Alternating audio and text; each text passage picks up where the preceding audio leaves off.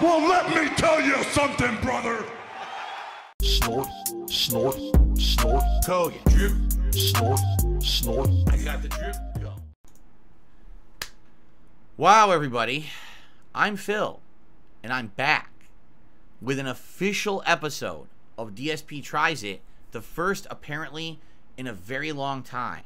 I haven't done this show in a long time because, honestly, I just don't really do tastings or testing of products anymore. Things change over time, right? Remember, this was a long-standing series that I did for many, many years, and people always enjoyed when, usually on a weekly basis, I would try a new fast food item or a snack or whatever it may be, and it was a regular thing, and then kind of just faded into obscurity.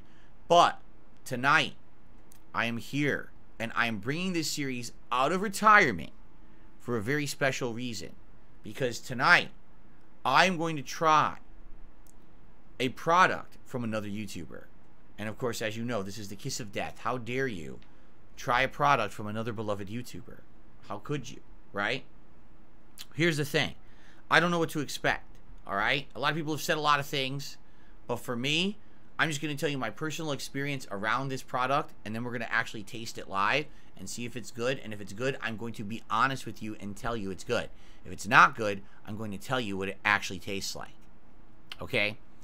Today, we are going to be tasting Mr. Beast candy bars. 2 different flavors. On here we've got the standard flavor. It's just called Mr. Beast Bar Milk Chocolate. The other one is called Mr. Beast Bar Crunch. One is just pure milk chocolate, and one is has those little rice pieces in it. Okay. So it should be pretty interesting. Okay. I don't know exactly which one is good or not, if either of them are good. I don't even know, like, what is the appeal of this. It says Feastables, and I don't even know if that's, like, the name of the real company that makes it, and all they did is they slapped Mr. Beast's name on there as, like, a name recognition. I don't know. I don't get it. When I go to the store, I don't care whose name's on the bar, you know. It says milk chocolate made with, I can't even read it, grass-fed milk. So I care, apparently, what they fed the cow, whose udders they squeezed to create the milk that they put into the milk chocolate. I'm supposed to care about this. That's important, apparently. Only 5 ingredients. For the record, this bar is tiny. It's 1.24 ounces or 35 grams. A standard candy bar is, no exaggeration, at least 2 times as big as this bar. It's actually, like, I would consider this a snack size. I wouldn't consider this a full-size bar, but this is what they sell at the store, like at the checkout line. And the normal price for a Mr. Beast small snack size bar is $1.99. $2 for this snack size candy bar, when you could get a big Nestle Crunch or a big Snicker bar or whatever for actually cheaper than that. Okay? So I'm just telling you, comparison-wise, you know, why people would look at this and say, is there a reason I want this or not? When I go to the store and I'm getting a candy bar, you know, I want a reason to get it. Is it giant? I'll get the giant one, right? Is it on sale? So these Mr. Beast bars are very expensive. $20 for a tiny little bar. And when I look at it, it says, more noms, more prizes, more beast, scan here. And it has one of those QR codes. I don't know what any of that's supposed to mean. Doesn't mean anything to me. So ingredients, right? They're claiming only 5 ingredients. Let's take a look at the ingredients. So this is the milk chocolate bar.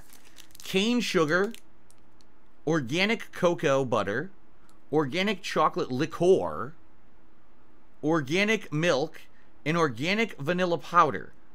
Now, just for the record, if you were to ask a scientist, is there a reason why you should eat organic foods over standard foods, they would tell you no. Organic foods are myth. It's a wives' tale that organic foods are better than non-organic foods. But it's such a big myth that it's an entire bajillion-dollar industry.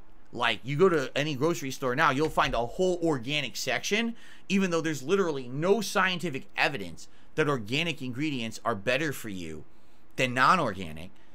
They still sell them for a premium price.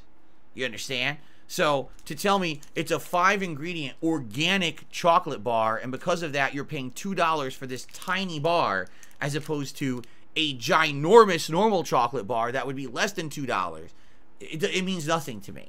Okay, I'm a person who I do live my life based on like logic and facts rather than nonsense, and so I would never go to the grocery store and shop organic over non-organic unless if they had something organic, they didn't have it in non-organic. I would get it, but I would never pay extra for organic. It's stupid. There's literally no evidence of any of it. It's like a conspiracy, and people are that dumb that they buy into that when there's no evidence of anything that it's better. Okay.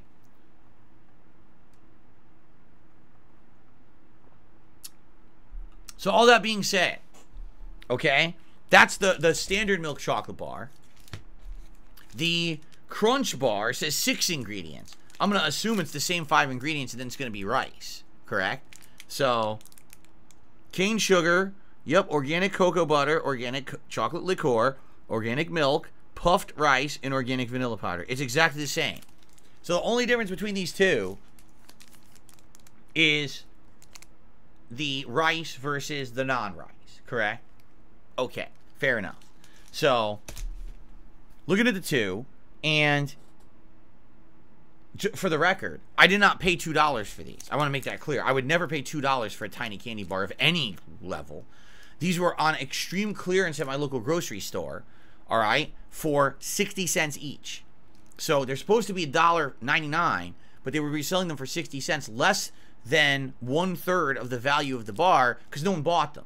Like, there's this stock in my grocery store of these all over the place. At Halloween, they were trying to sell bags of these for Halloween candy for kids for $22 a pop, when the competitors were selling for $7, and no one bought them. They literally just sat there on the shelf, and no one bought them at all. It was untouched. So all this inventory is just sitting around, taking up space, and no one's buying it.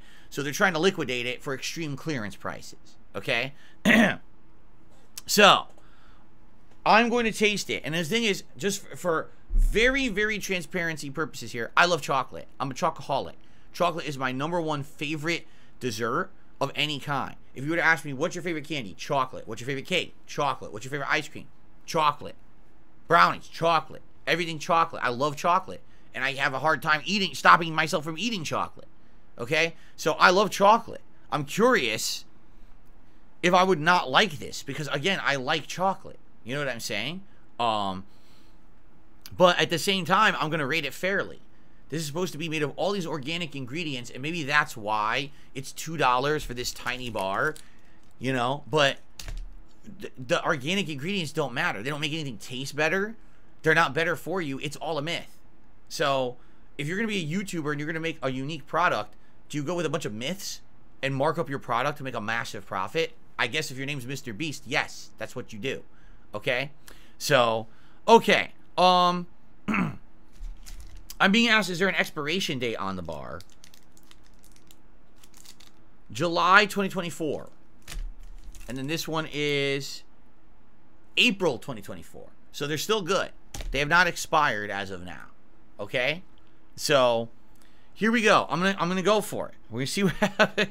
See what happens. Don't shoot the messenger. This is my honest review. I have the right to review it however I want. Okay? So here we go. Let's open the first bar. Mr. Beast Bar Milk Chocolate. Made with made with grass-fed milk. Literally says it on the front. Okay?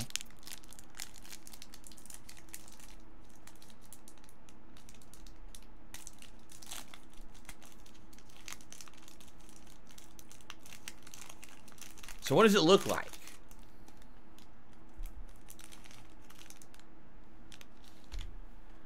On the very top of the bar, it says share and it has a small snap-off piece. And at the very bottom, it's a giant chunk that says devour at the bottom. So basically, I know it's supposed to be a joke, but that's kind of mean-spirited. give you this tiny piece while I keep the giant portion at the bottom. Wow, that's a really fun, positive spirited candy bar, isn't it? Especially because you have to understand that someone like Mr. Beast appeals to kids, and probably kids are the vast majority of people who watch his stuff on YouTube. And you're teaching the kid, if you're going to share, only share this tiny top portion with everyone else and keep the rest for yourself. It's a good moral lesson to teach to people, right? I'm sure he came up with that idea too. So, I had no idea that was in there, by the way. This is completely on the fly. I had no idea. All right? So let's go ahead and let's snap this off. Because the thing is, if Mr. Beast actually had this candy bar, he'd devour this portion and he'd hand me this. So this is what I'm allowed to eat of his candy bar, correct? Okay. So let's go ahead. Smell. It smells pretty sweet. Looks pretty standard. Like, it looks like standard milk chocolate to me. It doesn't look any different. It doesn't look terrible. It has a softness to it, meaning it's not that dry-ass chocolate like the knockoff chocolate that's terrible. So it's not dry-ass chocolate. That's good. It looks moist. All right. I'm going to give it a little bit of a bite off the end here. Let's see here.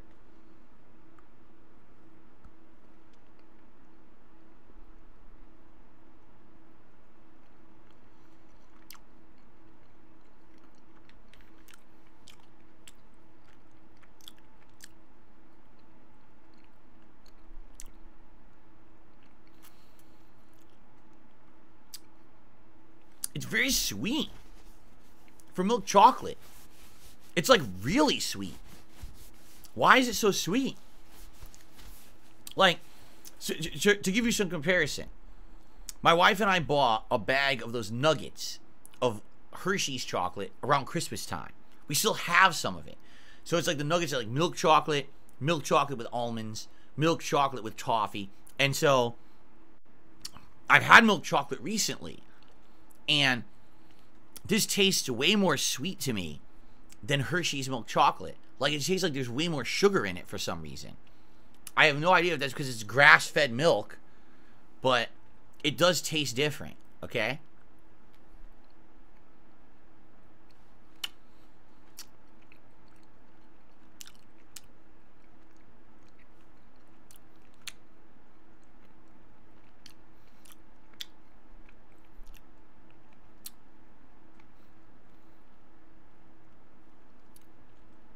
Okay, so it's not bad, but it's just sweeter than I expect for milk chocolate.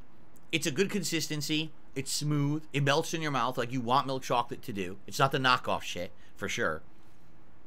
But it does have this overpowering note of sugar or sweetness. Maybe because it's made of pure cane sugar. And I don't know if I like that. I actually think it may be a little too sweet for me. Like, when I think chocolate, I think I want to taste, like, the cocoa, and I want to taste the richness. And all I'm really getting out of this, I'm getting a lot of sweet sugar taste, and that's really it. I don't really get a lot of chocolate flavor out of it. It almost tastes more like a confection than a chocolate bar. You see what I'm saying? And that's not a good thing. Why is it so sweet? What's weird about it is only 5 ingredients. Then what ingredients did you choose that you made it so sweet? Right? I'm a little confused. All right? I'm going to try the other one. This is the Crunch Bar, okay? Let's snap off the share piece of the Crunch Bar. Here's the thing. I love Nestle Crunch. I love anything that has the crunchy things in it. I think it's delicious. Nestle Crunch is one of my favorite candy bars of all time. So immediately opening it, I can tell you, it looks like Nestle Crunch. Look at that. Does that look like the bottom of a Nestle Crunch bar? It looks exactly like it, right? 100% looks almost identical.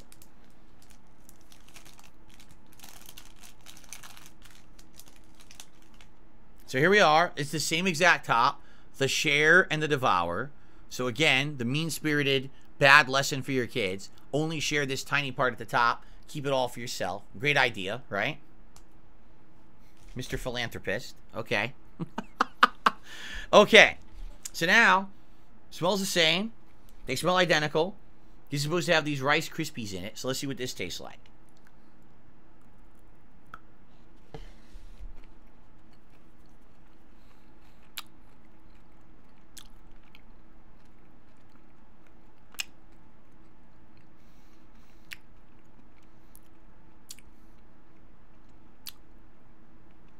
I'm gonna eat the other half of it before I comment. One thing I should show you, because I want to show you this. Do you notice something about that bar? Take a look at the rice. Where's the rice? Only at the direct bottom. You see that, right? When you eat a Nestle Crunch bar, the rice is completely throughout. In the Beast Crunch bar, the rice is only at the very bottom. There's literally no rice throughout the whole top of the chocolate. It's only in the bottom. See that? Only one thin layer of rice at the bottom. That's it. Okay?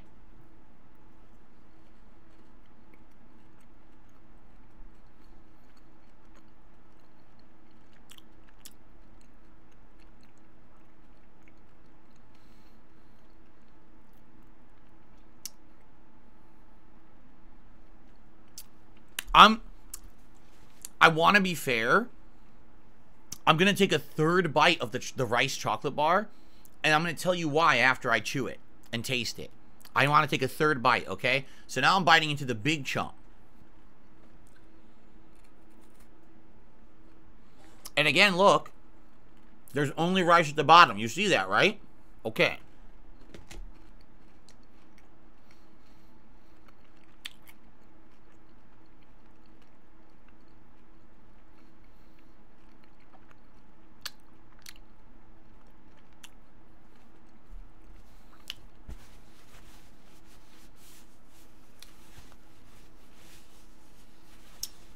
Okay. So you might ask, well, Phil, why did you bite a big third bite out of the Crunch chocolate bar?